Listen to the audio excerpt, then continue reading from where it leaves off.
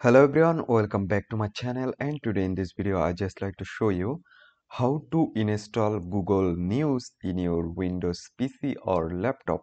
So let's begin our video.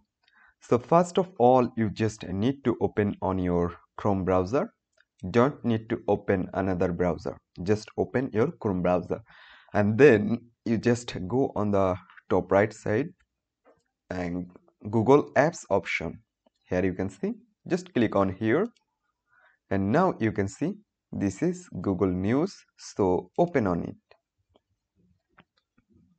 So now you can see Google Maps already opened, and now what you need to do, you just need to go on the top right side three dot icon,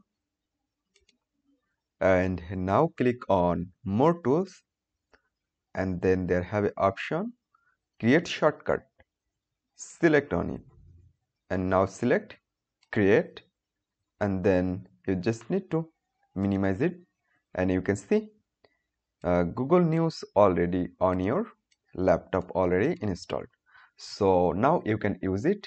So I hope you can understand and hope guys this video can help you. Don't forget to like and subscribe to my channel.